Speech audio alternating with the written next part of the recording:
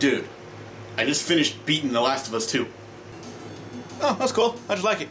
Let me tell you, man. There has never been a character, ever, that has been through more hardship, been through more trauma, been through more danger than Ellie from The Last of Us 2. Well, that seems wildly inaccurate, but I'm kind of in the middle of something right now. I don't have time to look that up to disprove that, so whatever, man. No. You don't understand.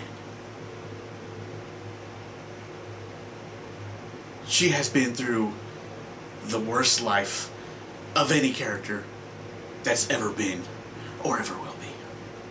You can't name any other ones. Yeah, I don't care. It's fine, it's whatever. Sorry, man. But no character has ever been through as much pain and trauma as Ellie. Look, man, I'm glad you like the game,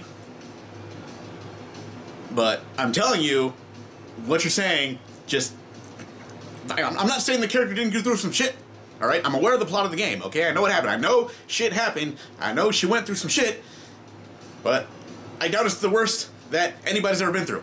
I mean, have you ever even seen the movie I Spit on Your Grave? Still not as bad as Ellie. You know what? Kratos. Kratos, since we're listing PlayStation characters that have had shit lives, Kratos has lived for thousands of years. He's going to live forever. He has killed countless family members of his own, including his own children, and has to live with the fact that he might one day have to kill his new son, who's going to turn into a big giant monster that's going to be another threat that he's going to have to take care of, and he's going to have to live forever with that knowledge. That sounds worse to me. Ellie. Please get out of my house.